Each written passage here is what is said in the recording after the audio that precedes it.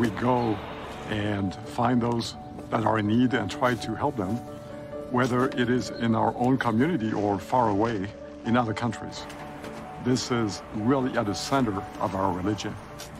COVID-19 is having an impact in everybody's lives around the world, whether it is our lifestyle that is changed or maybe jobs that have to be found. And so the church has a long tradition of being involved in humanitarian aid and welfare matters and helping others.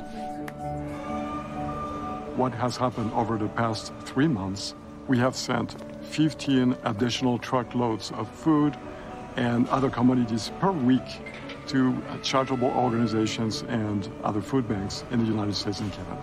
Each of those truckloads can feed 1,400 people for about a week. This is possible because of a long-standing tradition of the church to store food, and like here in this warehouse. And this is blessing a lot of lives around the world. One of the greatest examples of how the members have reached out to those in need has been the Sisters of the Church of the Relief Society, and how they have mobilized to sew masks. 5 million masks have been done. This is remarkable. 5 million masks, 900,000 hours, and 50,000 volunteers. 50,000 volunteers. Sisters, their families, everyone, home by home, to do that magnificent work.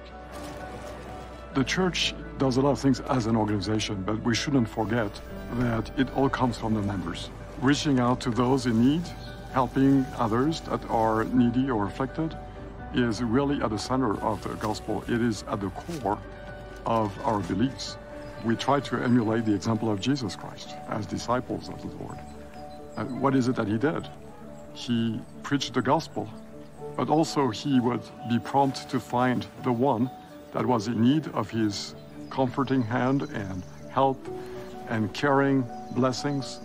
And this is what we are trying to do. We couldn't be more grateful for the generosity of the members of